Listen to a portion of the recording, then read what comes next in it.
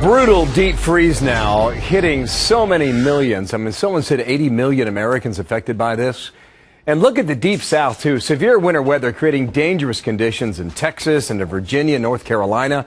A mix of snow and sleet and ice, and the wind chill readings well below zero. This is very rare, as you know. It's the kind of weather you might see once in a generation, threatening to paralyze a huge area. Team Fox covers now. Maria Molina in the Extreme Weather Center. But we begin. Jonathan Sherry's in Montgomery, Alabama today. And how are conditions deep down south, Jonathan?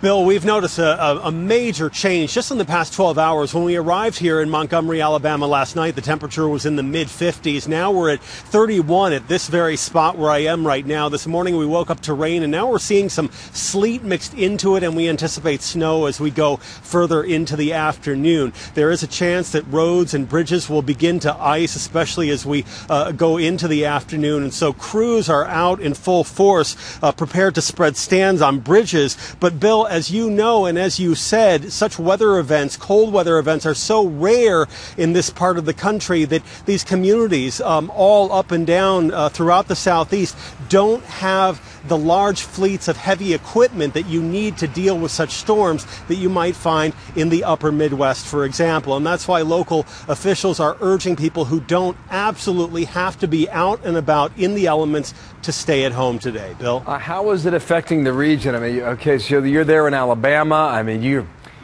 back in Georgia, where you live in Atlanta, west to Texas. Covers a huge area, Jonathan.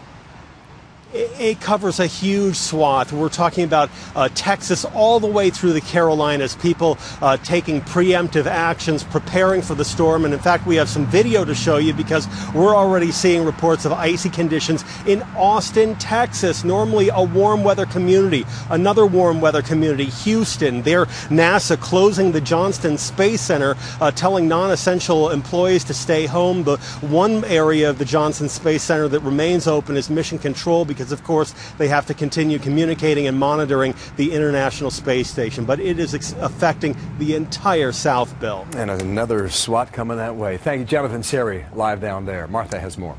So how long is this deep chill going to last? Maria Molina is in the Extreme Weather Center with the answer to that question. Hi, Maria. Hey, Martha. Good morning. And I do have some good news in terms of that question. But I first want to show you what's going on right now on the radar picture, because we do have that sleet, like you've heard, across parts of Texas, Louisiana, Mississippi, and all the way up into parts of Virginia. So you're talking approximately 1,500 miles across parts of the South that are dealing with winter weather early this morning, and that is why we do have a number of winter storm warnings. And in fact, many of these communities could actually be looking at accumulations of ice of over 1/4 of an inch. That's going to be extremely treacherous on the roadways. We have cities like New Orleans under a winter storm warning, Tallahassee, Montgomery, very, very rare.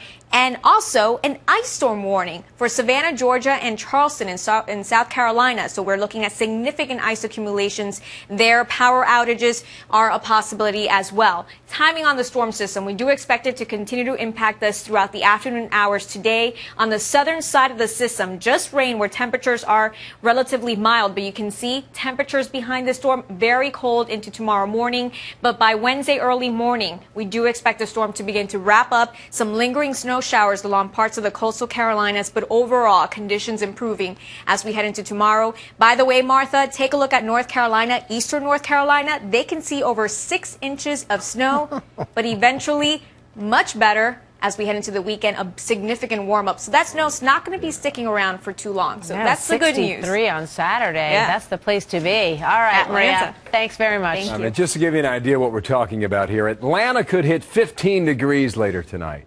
That's 20 degrees below the average. All-time low, rather, in Atlanta is 9 degrees below zero. But when she talks about snow in North and South Carolina, 6 inches or more, Coast, yep. That's crazy stuff.